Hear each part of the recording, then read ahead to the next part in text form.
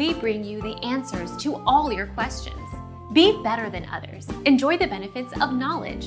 Accept the answers from us. While there's no exact dress code, Westminster notes that the outfit should not distract from the dog.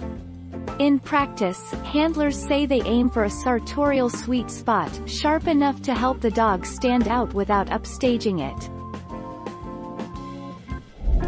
Our mission is to provide accurate answers. We think, without knowledge, it is impossible to live a balanced life. Be competent. Be skillful. Thank you for watching. Don't forget to subscribe and hit the bell notification.